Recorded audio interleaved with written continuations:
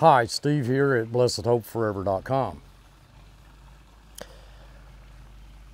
We have been studying through Philemon verse by verse, and we come to the end of this short epistle.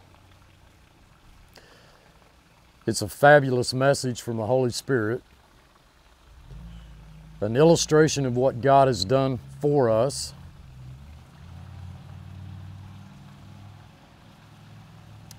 Since this is the conclusion, let's just take just a moment to set the scene of the epistle again. Philemon is a businessman, apparently living in Colossae. How many slaves he had, we do not know. And I pointed out to you the law of the land. The Greeks and the Romans were not very kind to slaves. The Roman law said that if a slave wronged his master in any way, he should be put to death.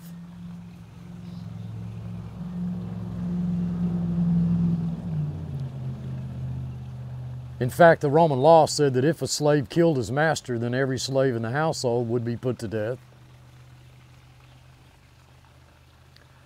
We ran away from God and were slaves to sin, and we deserved death. So here's a slave by the name of Onesimus who wronged his master, Philemon. He flees to Rome just in time to see over 400 slaves put to death, knowing full well that he also was under the law, condemned to die, and there was nothing that he could do about it. If he goes back to Philemon, he will die. If he appeals to any court or he throws himself on the mercy of the court, he has a perfect illustration that there is no mercy when it comes to slavery. Over 400 are being put to death as he arrives in Rome.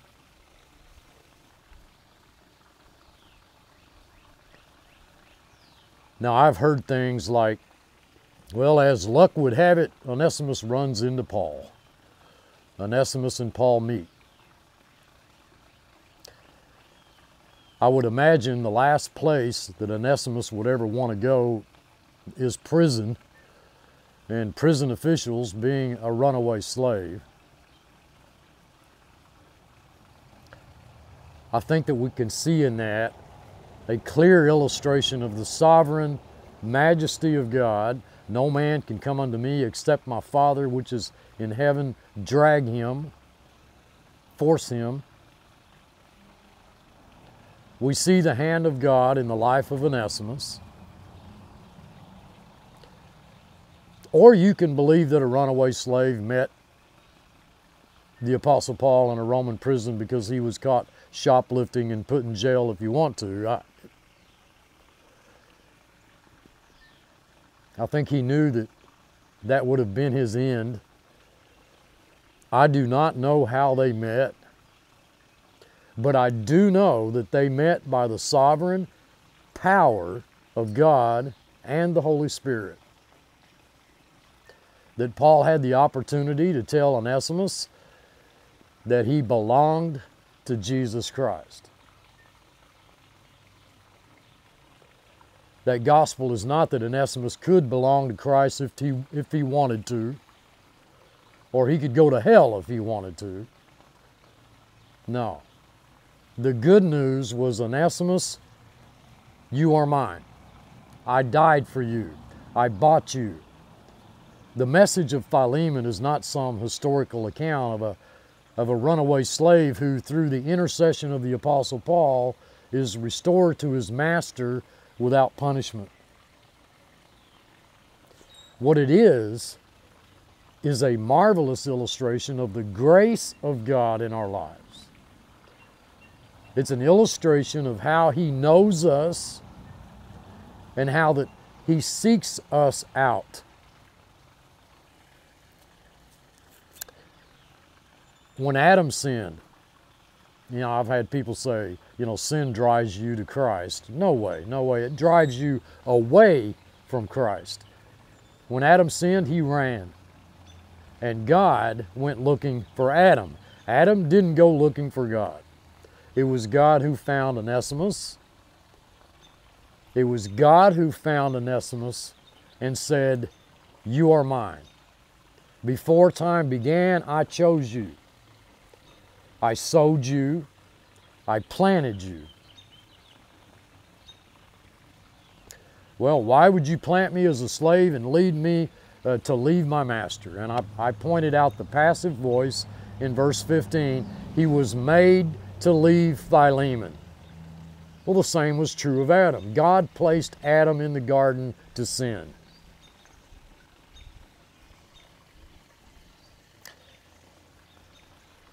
I'm not going to suggest to you that I know the mind of God other than He's revealed it in His Word, but I know that for every one of you who belong to Christ, you've never been out of His sight and out of His hand. That everything that's ever touched your life in any way has touched your life, that God, in order that God might mold you and make you what He wants you to be. I've suggested in other studies that I find it is so easy for Christians to praise God for all of the good things in their life, but what I don't hear, I don't hear Christians praising God for the bad things, and I put bad in quotes. I believe that God teaches us more through failure than He teaches us through success. If there is any danger in your lives, believe me, the danger comes from success, not from failure. It is success that leads us to believe that we are self-sufficient, that we don't need God, and we don't need His grace, and we don't need His guidance, we don't need His direction. We are the captains of our own destiny. Folks, success is a dangerous field to play in. God had placed Onesimus where he was. Imagine the stupidity of His disciples.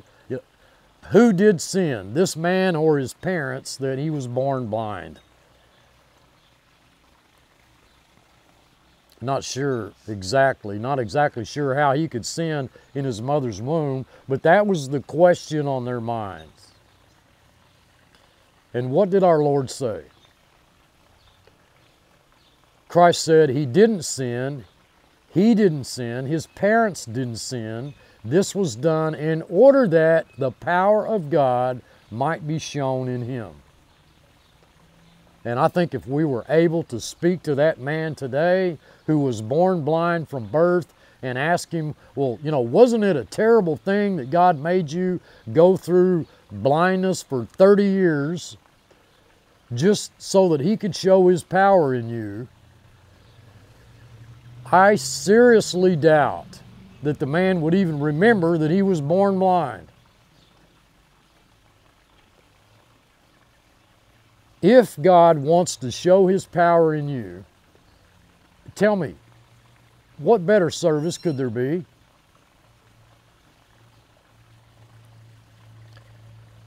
What a marvelous opportunity that the God of eternity would decide to use me in any way to demonstrate His grace, His power, and His love. Dearly beloved, Onesimus was always His. In the human illustration, we see Onesimus under the threat of death.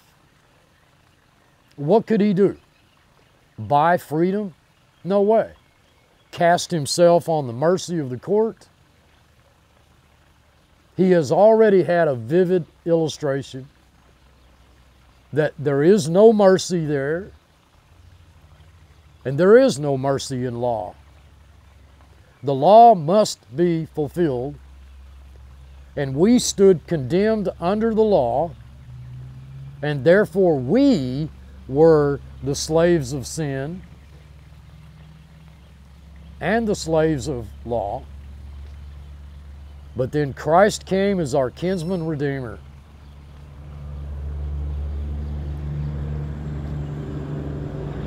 God was not capable of redeeming us apart from the incarnation, and so the Almighty, eternal God had to become man, become flesh, tabernacle among us, be our kinsman redeemer, that He might meet the demands of the law.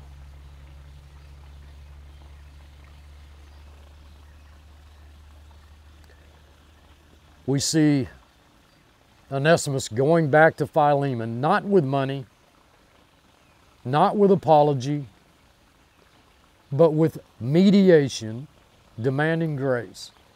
And all through it, we've seen illustrations of the finished work of Jesus Christ, of the sovereign power of God in the direction of our lives.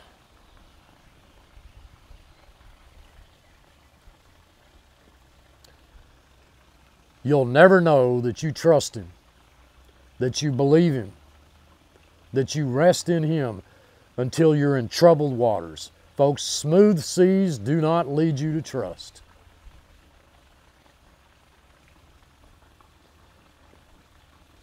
Onesimus doesn't have any hope. No way can he remedy his condition. No way can he pay the debt. And now the mediation comes based on grace. And we find that the mediator appealed on the basis of what he had done. And the basis of the mediation we see in our behalf is the finished work of Jesus Christ.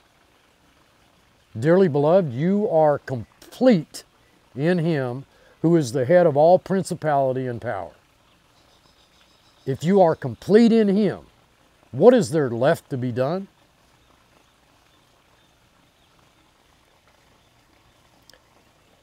Prepare me also a lodging, for I trust that through your prayers I shall be given to you. It's going to be gracious hospitality. I trust that through your worship I shall be given to you. The Greek word given there is charizomai. It has to do with gracious forgiveness, gracious fellowship, fellowship without condemnation, without fault. You don't anticipate going to heaven to face condemnation, but hospitality, gracious acceptance. There is therefore now no condemnation to those of you who are in Christ Jesus. That ought to be stressed. Why don't you live as though there's no condemnation? And suddenly you are tied by chains of love, not by chains of law. There's a vast difference. I trust, I know that it's going to happen. First of all, there is the confidence that we are all to be reunited in the family and the household of God. I cannot, in honor and in honesty, diminish the message of grace. There is no condemnation to those of you who are in Christ Jesus.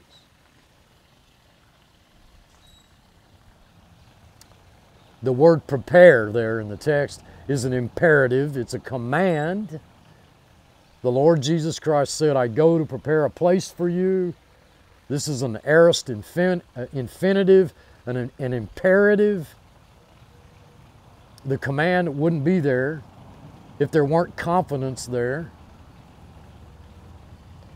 Secondly, lodging, I think, is the word that people want to use in translating this word because they only want to put it in the human frame. That is, this is simply a story of a slave, Onesimus, and his master Philemon.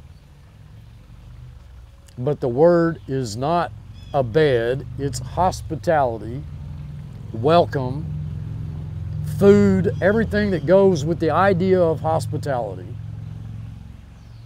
And that's how it ought to be used. The translators say, well, you know, the account is a slave and his master, so it must mean a lodging, a bed, a place to sleep. But the word is much grander than that.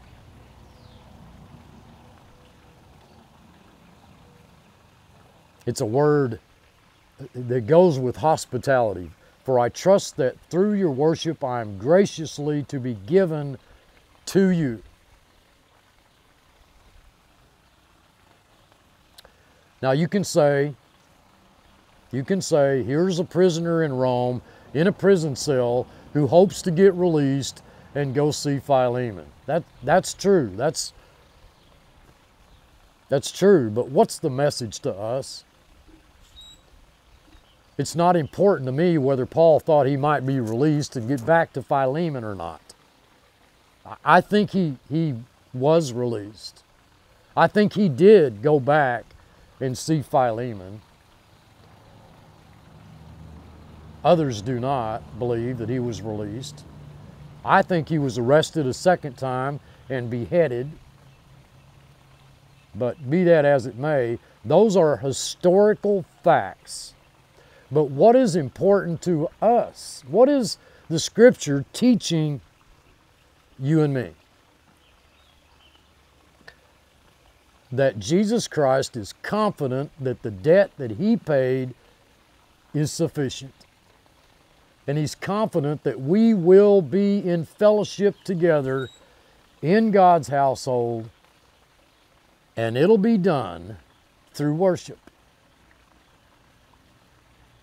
The idea of worship concerning the sanctity and the security of God's family and of His household. And all I'm suggesting is that there's a greater message than what we see in the historical fact that there's a man in prison hoping to see a friend, Philemon, at Colossae. And that confidence is resting upon what Christ has done. And now He names some names. And it's interesting that God knows my name. God knows my name. President Biden doesn't know my name. Donald Trump doesn't know my name. The governor of the state of Oklahoma doesn't know my name. We don't have a mayor here, we're an unincorporated village. But if we had a mayor, he probably wouldn't know my name. And folks, I don't want you to boot scoot by the few verses at the end of every epistle where God names names. Just, kind of skip over that like, He knows you by name. He says that He's branded your name on the palms of His hands. It's wonderful that the eternal majesty on high knows my name. And so He names some of them.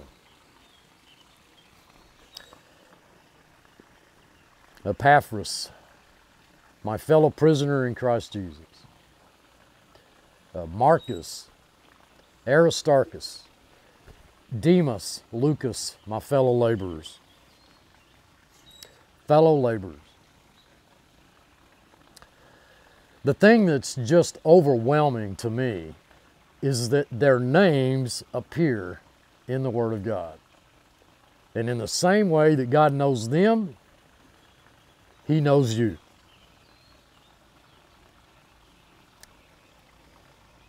There's Lucas, that's Luke. Interestingly enough, the Holy Spirit used him to write two books. One we know as the Gospel of Luke, according to Luke. And the other we know as the book of Acts. It's of more interest that it is only through the Holy Spirit's use of Luke that we know very much about the Apostle Paul at all. We're pretty well convinced that he's a Gentile because Paul separates him from the circumcision. Therefore, he's probably a Gentile. He's called a physician in one place. Luke, the beloved physician. Apparently, because Luke was a medical professional, the Holy Spirit led him to work with Paul and to aid Paul in his medical problems. And so he finally winds up in prison with Paul. These are fellow laborers. We read in 2 Timothy chapter 4, verse 10, that Demas has forsaken me, having loved this present world, and is departed into Thessalonica. I want you to note that there's no word of condemnation here. I do not think that you should take that verse, Demas hath forsaken me, as though, well, here's a Christian who turned back, he's backslid, and he's now headed for hell. Demas is no longer with me. I think we put too much in the word forsake. Apparently he was more interested in the world system than he was the gospel. And now he's back working with Paul.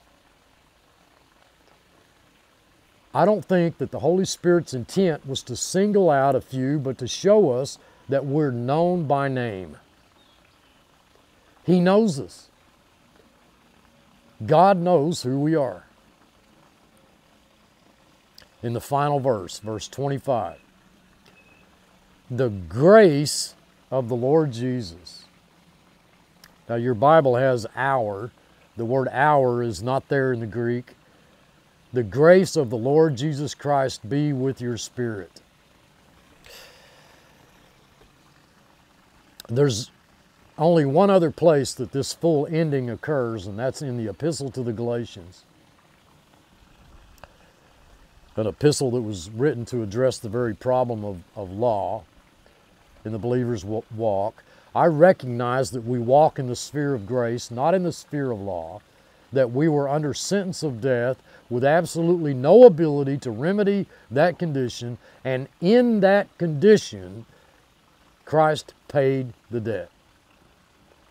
So that now through His mediation we can stand before Him, we can stand before God, everything credited to the account of Christ. If He owes you anything, put that on my account.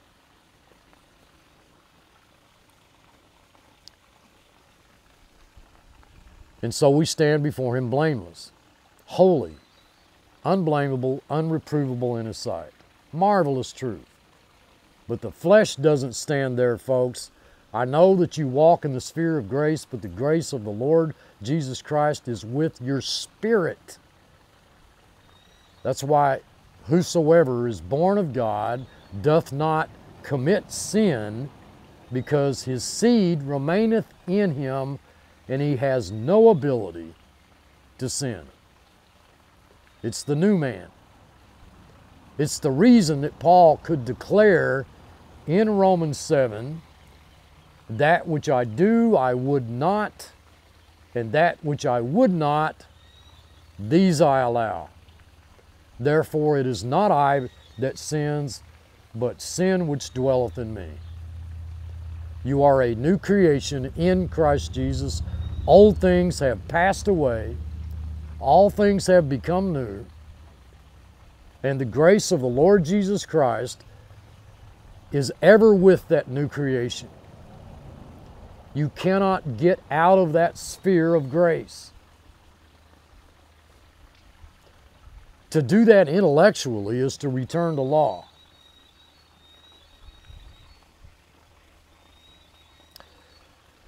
What says the Scripture? Cast out the bondwoman and her son, for the son of the bondwoman shall not be heir with the son of the free woman. Think Ishmael and Isaac. And think old man, new man. The old will be cast out. The grace of the Lord Jesus Christ be with your spirit.